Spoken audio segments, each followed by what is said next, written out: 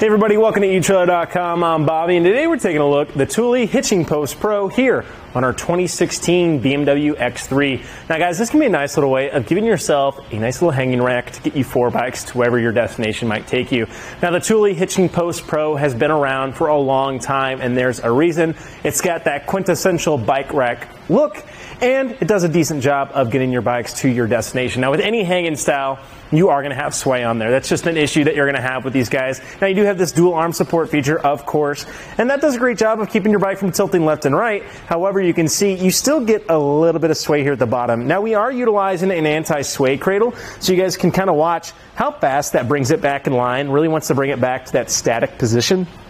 And you know, getting that innate just inertia there is going to, keeping that inertia from happening is really going to help you. So it's bringing back in line, and that way you're not having them all rock into each other, making contact constantly, which is great because we don't want our bikes damaging themselves, of course, on here. So that really does go a long way. Now there are a couple other hanging styles out there, in my opinion, that do a better job of that. One might be the Hollywood Road Runner. It gives you a nice little support bar that allows you to actually tie your bikes together. And that's one little thing with any kind of hanging style. You actually can get a cam buckle system and start tightening all your bikes together. And those are available here at etrailer.com. And that way, especially, you can really reduce this movement you're going to see on your bike as you go down the road. So that can be a nice way of just combating that sway, of course. Now, the Thule Hitching Post Pro, you're going to have a 35-pound capacity per bike, which is going to do a great job of allowing us to get most of those standard and even into some of those mountain bike ranges. However, we are having frame contact, so if you're looking for a way of getting your carbon frame bike to your destination, unfortunately, the Hitching Post Pro, not going to be an option, and in fact, most hanging styles aren't, as you're going to have that frame contact,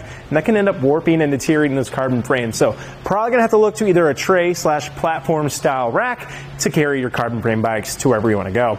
One other thing you might have trouble with too, or I guess a couple, if you have these women's bikes, step-through bikes, or kids' bikes, their horizontal bar here, A, might not be wide enough, or B, might be at a weird angle that makes it a little hard to actually get it on here. So bike adapter bars that are also available here at etrailer.com makes it really easy to give you that nice horizontal contact, where they're underneath those handlebars, of course, they just run it through, and that way you get this nice horizontal structure that'll really let you go ahead and put that on a nice fashion. So that can be very helpful for, we said, those irregular bikes that might just have a slight little issue. Taking a closer look here at the cradles themselves, though, we just have a nice little thick rubber strip. These guys are going to hold up well, even with that sun beating on them. You can see about a ½ inch there, I believe, or so of thickness for ourselves. And I really do like these cradles here. They have a semi-soft rubber guys on the inside here. And you also are seeing those grooves. That's excellent for getting your bike cables to run through, so your brake lines and whatever you might have running against your frame. And that way we can really reduce the friction that we're going to be feeling as our bike sits on there, because you're going to have movement. It's your carriers on the back of your vehicle, so it's just going to happen. So nice that we can go ahead, get them wedged within those slots, and we don't damage our bike any further. Well, it doesn't take us too much time to get the bike off. To do so, I just come up right to those rubber strips, simply pull down to get them past those rubber knobs, as you guys can see. Repeating the process on the other side, and that does bring us to our anti-sway cradle. So, as we mentioned before, this does a great job of reducing our sway. And all we have to do is simply pop it off just like we did the other sides, or the other side of our cradle, I should say. One thing you can do too, tuck it up out of the way. That way, just makes our mounting and dismount that much easier. So I can go ahead and set my straps off to the side and simply lift our bike up and away. So one thing you might find there, you guys saw I was kind of fighting with the rubber just a little bit. Now it's not going to be the end of the world. However, it can be nice to go ahead, tuck these cradles up and out of the way, just to make that mounting easier for ourselves as we go. So let me go ahead, put these strips back together for ourselves, just to make it look a little bit more pretty. A little harder to do with no bike on there, of course, but this way we don't have our straps falling all around, causing any kind of issues. Now, one nice thing about the hanging style, you usually don't have to worry about your clearance. Your bikes are well enough out of the way. As you can see, you get a very nice rise here from that inner assembly, getting you far enough away from the floor. However, dimensions, we do want to keep in mind how much length we're adding to our vehicle. Now, our BMW, not the longest vehicle out there, but definitely a little bit to have to work with. Let's go ahead and see exactly how much we're adding on here. So from the rear of our bumper to the very back, let me go ahead and see my closest point on here, guys. Looks like I'm going to be right there at the bottom. It's going to be my farthest point on the vehicle. Go ahead and I'll just rest right there on that bolt. And right there we are. And we are going to be putting ourselves right at 39 1/4 inches extended from the back of our vehicle. So keep in mind that is a little bit of length. However, we are having 4 bikes on here, so that kind of equates about 10 inches per bike. So that way you can keep in mind we are getting 4 bikes, but we do have a little bit of length to work with. However, we can quickly shorten that down. Maybe we want to pull this in the garage, or we have the bikes off and now we need to park it somewhere at the trailhead. We can go ahead and right at the middle assembly here, we're going to have a spring clip. All we got to do is pop that guy like so. Our pin allows ourselves to quickly pull it out just like that. And I can bring my arms down here now. So we're not going to go all the way, and just until I can find that alignment and replace my spring clip again. In this position, one thing I really like about the Hitching Post Pro, no movement here. This is nice and secure there. You're not having your arms bobble around. So even if you are driving around town in this position, you're not going to feel it, which is great. Some of those hanging styles, when they're not in that fixed holding position, their arms just kind of swing, and it's kind of annoying. So I like that about the Hitching Post Pro, that it stays nice and secure for ourselves. But we can go ahead and see exactly what we're working with here. From the rear of our car now to the very end is going to be putting us right at about, I'm going to get my ruler to stay, about 19 inches fully extended there, maybe a hair or two underneath it. So 19 inches at its maximum, already shaving down about half of that length. Now, hopefully we get this in the garage, or at least get a lot more maneuverability. I will say the Hitching Post Pro just tends to send out a little bit further than some of your other hanging style racks, which isn't the worst thing, of course. But keep in mind, you do have about 20 inches that you're working with here, 19 intact. So just keep in mind, you are getting a little bit extended from the back here, even when it is folded down. But that's just something that we're going to have to deal with. So that's totally okay.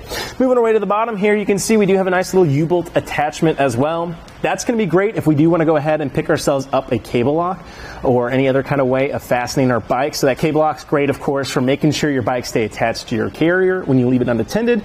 And as we mentioned before, that cam buckle system can be great to go ahead and secure your bikes together. That way they're not flopping around so much.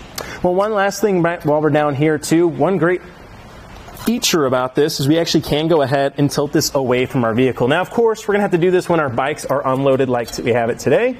All we have to do, remove that spring clip, remove our pin, and allow it to tilt away. So one thing I like about it, you saw how nice and secure it was, even with just that one pin. Thule's done a great job of really designing this, and there's sometimes a lot of knobs that you have to tighten. This guy, just one little pin, and it is nice and secure. But as you guys can see, I can come right to the back now and pop open my hatch here. So now I can get access to my coolers, bike helmets, anything I might need. One thing I like about the Hitching Post Pro too, it gets out of my way. You can see how far this almost gets parallel to the ground. I have total access back here. If I had to, I can go ahead and stand over it, get set for those big heavy coolers. So nice that it's not impacting us too much, of course. Just watch out for the middle post as you go to move around it. So not going to be the worst thing for us. And awesome that we have that quick, easy access to the back of our vehicle. To walk it up, we just simply help it walk it up and replace our pin like so. And of course, replacing our spring clip to hold it in position. And it's so nice and easy, it's just right there. That safety cable keeps it right there. If you're like me, a little forgetful, nice that it's just hanging there. And of course, if you drop it, you're not having to scrounge in the dirt or the gravel to find your pin. It'll just hang there waiting for you. Moving our way to the inside though, you can see we do have naturally an 1.25" shank here today, but we also do have our 2-inch sleeve converter, allowing us to utilize our 2-inch hitch, which is going to be excellent, of course, if we have our 2-inch. But nice that we can go ahead, throw this on a smaller vehicle if we're not just limited to our BMW in our home. We have a lot of ways to work around it, which is great. One thing on the inside too, you are seeing on this side a threaded anti-rattle hitch bolt. Now these guys are very standard across the industry, but you love to see them. They are going to bring this all in line to one system, taking all that play out of your hitch and your receiver, or I'm sorry, your shank and your receiver. As you guys can see, as I shake this, it is shaking the entirety of the car. BMW kind of solid as a rock there, but that means we're all in line with one system. We're not having any shake or play in there. That's making for a nice smooth ride for ourselves, our bike rack, but especially our bikes. And that's a big thing with hanging style, you know? You want to make sure that you're not having any play at all. That way you can really reduce that sway you're going to have. Now, one thing I will say about the Hitching Post Pro, though, it doesn't have any innate security devices. We don't have a cable lock, and we don't even have a lock for our hitch. Now, Thule does give you a snug, tight hitch adapter, allowing yourself to actually get a locking core to the inside of your hitch. Highly recommend taking a look at that, as this is a nice little bike rack, and we definitely want it to be there when we come back from wherever we might be. Again though, guys, I think the Thule Hitching Post Pro can be a great way of getting you 4 bikes to wherever you want to go without having to breach into those platform style carriers. They definitely are nice, however, they do cost a pretty penny. But this can be an excellent little way of getting you a multitude of bikes to wherever you want to go. One last little thing here, you are seeing your backup camera is a little offset towards your passenger side. So while you are going to have a little bit of room to see here, since we're not so close, we're going to have a lot of peripheral, which is great. However, as you get 4 bikes loaded on here, guys, you're really going to lose almost everything out of there. And in fact, that's going to happen with almost any hanging style and even platform style. So just keep in mind, with this guy, you do have a little bit of room here when it's folded down and no bikes are on it, but you might start losing vision as we get more up on there. Well, guys, I think that about does it for our look at the Thule Hitching Post Pro here on our 2016 BMW X3. I'm Bobby. Thank you for watching. This is our test course. Let's start with the slalom. This shows side-to-side action, such as turning corners or evasive maneuvering. Then, onto our alternating speed bumps. This shows twisting action, such as hitting curbs, potholes, road debris, or even uneven pavement. Last of all, the solid speed bumps. This shows up and down action, such as driving through a parking lot or parking garage, or driving in and out of a driveway.